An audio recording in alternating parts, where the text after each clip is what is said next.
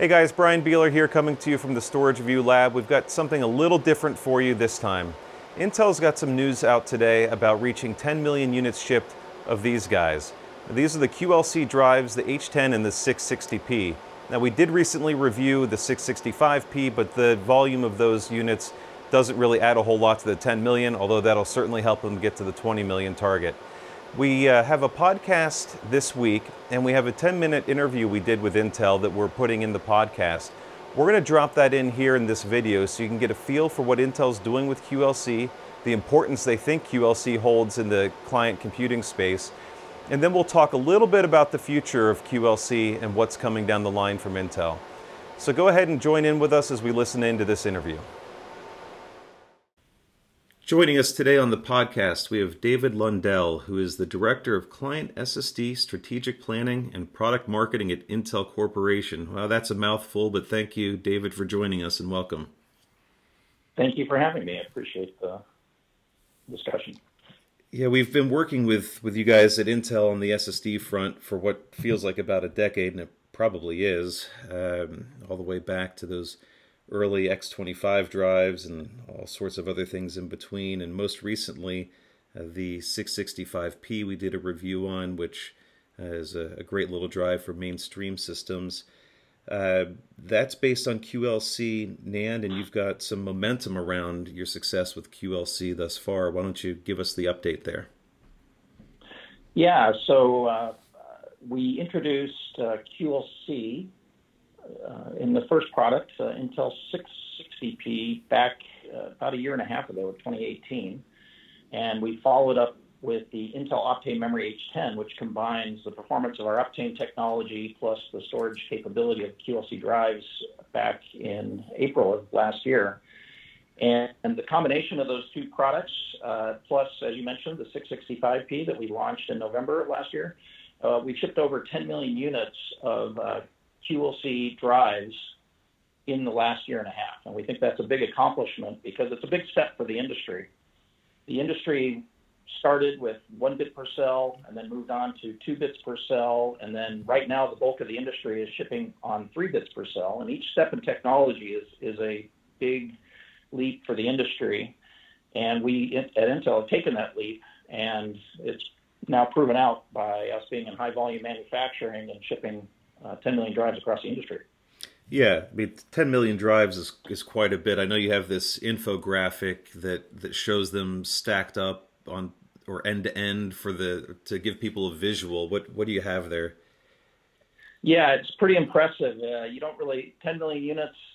Is it a small amount, large amount? It's hard to visualize. But if you put them end to end, you have over 62 Empire State Buildings stacked on top of each other, which is just a phenomenal amount. It's over 14 miles tall.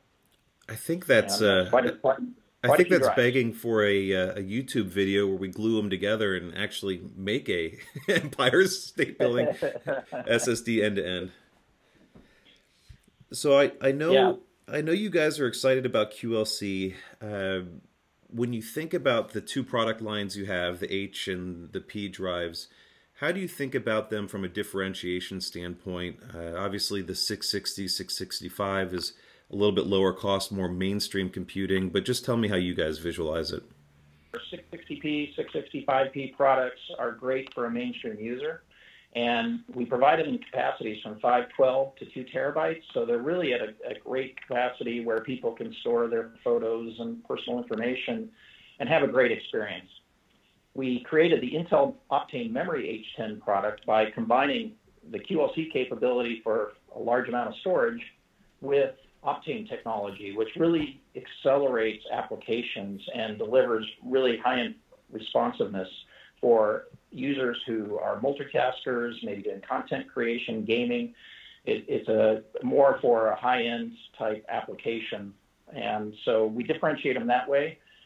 And in this industry, there's been a relentless move of fewer and fewer hard drives being shipped in PCs, and we believe that this QLC technology will help in that area as well. So people that are buying hard drives yesterday, today will buy a QLC SSD. Yeah, and it's I mean, we're still thinking about hard drives and talking about hard drives. It's surprising to me that's even still a choice for a number of reasons, right? There's the design issue. So, notebook guys, Dell, Lenovo, whoever, I can't imagine they want to keep making a bunch of SKUs with that 2.5-inch drive load bay versus the M.2s. And then there's also the cost thing where they want to have the latest technology in their systems, but something like the 665p lets them get those price points down where maybe the hard drive just isn't even comparable anymore. What are you guys hearing from your systems partners? Yeah, absolutely. We hear from them that they appreciate the smaller size. The reliability is a big one. Hard drives notoriously have risk since they have moving components when people move them around.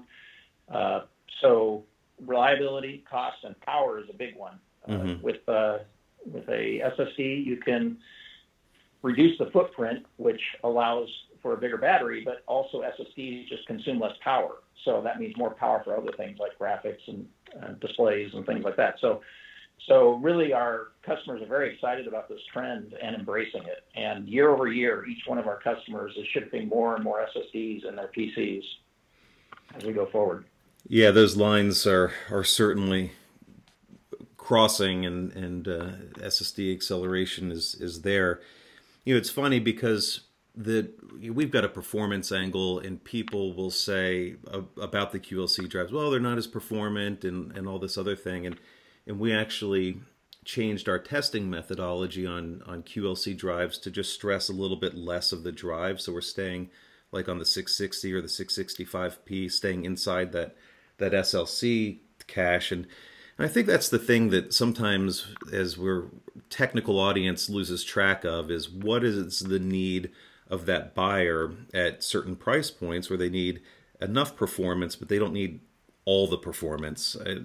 Is that a struggle for you guys as you think about what targets you want to hit with these drives, or how to tune them for the sort of the triangle of price, performance, and capacity? How do you guys think about that? Absolutely, and it definitely takes compromises in different directions, and we try to target different products to different segments. So, and you're absolutely right. The bulk of PCs are shipped in the somewhere between the $500 and $7 system price point range, and somebody who's buying in that range is budget conscious, and they aren't necessarily looking for the highest performance graphics card, maybe the highest resolution screen, sure, the backlit keyboard. Those are folks that are just want a good solid PC to get their day in and day out job done. So this kind of a product is tuned for that kind of customer. We're focused on that type of customer when we built these drives, the 660p and the 665p. When we built the Intel Optane Memory H10, we were more thinking about people who are multitasking and driving types of workloads into the storage device that really need responsiveness, and they can tell the difference. And so that's where we target that one more towards the premium systems, which we at Intel would say are $800 plus. Right. So I know we've talked a little bit about system design before. One of the things I'm curious about, just from an architecture standpoint, is when does the 80 millimeter, the 2280 M.2 form factor start to become a limiting issue in notebook design where they're asking you to cram those down? I know there's other steppings of the form factor there. Yeah, that's a great question. The industry is always looking for a smaller form factor for the storage devices, and that discussion is actually happening within the industry right now. And it'll be a transition period, but the devices that really need the smaller form factor are ones that are battery limited. They want to have a bigger battery, say 13 inches and below, screen size, things like that, that don't have a big space for a motherboard or a battery right now. And this would help them to either reduce the size of the motherboard or fit more components on the motherboard. So you'll see it start with some of the smaller form factors first, and then start to grow to larger form factors over time. But it is a very important consideration the industry is looking at. All right, so last thing before we go, I can't let you leave without asking about the future. And I know you don't want to tell me about the H15 yet or whatever's next there with Optane because those aren't announced. But what can you tell us about what to expect out of Intel or QLC or anything else more broadly? Yeah, so as we look forward, as we talked about earlier, we've already announced our 96-layer QLC SSD, the 665p, just a couple months ago. And as we look towards the end of the year, we've got 144 layers coming. And basically what that means is we'll be able to even put more bits into a per unit square area, which again will help with cost reduction and even further penetration of SSDs into the PC segment. So, and we will be pairing that, as you talked about there, with Optane technology. So we'll be delivering the next level of performance and power reduction and with that product as well. As we get towards the end of the year and into 21. So we have a lot of exciting, innovative technology, and we see a great roadmap ahead of us. All right. As we go forward. Well, that's fantastic. I really appreciate you joining the podcast today. A lot of great information, and we certainly appreciate it. Thanks for your time. Yeah, and thank you for having me. And big shout out to the rest of Intel that helps make all this technology possible. It took a huge team. So appreciate their efforts and appreciate you taking interest in this. Yeah, it's not a one-man show, is it? Yeah, absolutely not. I couldn't have done it myself. Yeah, there's at least 3 guys at Intel. It's not a problem. All right, thanks again. Exactly. All right, thank you very much.